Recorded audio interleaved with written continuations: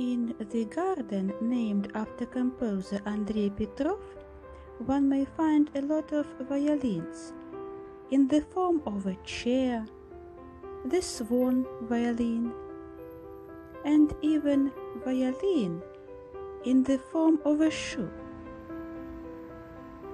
We are turning onto Большая Монетная or Big Coins Street, where one can see the former rent house of Carver's family, designed in the style of Art Nouveau.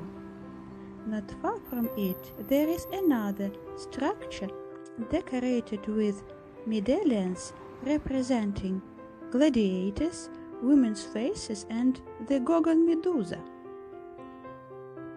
At the crossroads there is a very fine example of the neoclassical style, the structure decorated with pilasters.